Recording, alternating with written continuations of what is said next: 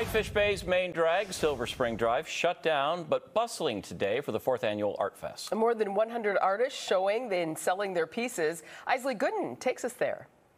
I'm glad to be here to that festival. People are amazing. For 2 days, downtown Whitefish Bay was transformed. This community really comes out and supports this show.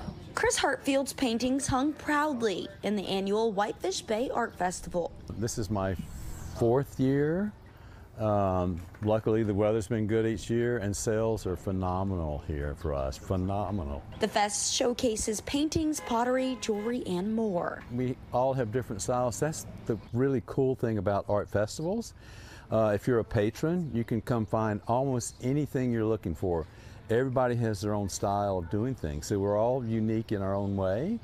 And our artist community is huge. Some artists were so inspired, they started to create as the festival commenced. Appreciation of what I'm doing, and I got a couple of sales.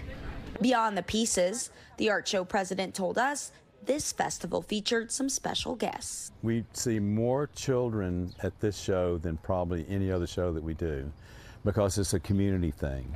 And everybody's happy. Organizers say they're already counting down until next year's festival. In Whitefish Bay, Isley Gooden, FOX6 News.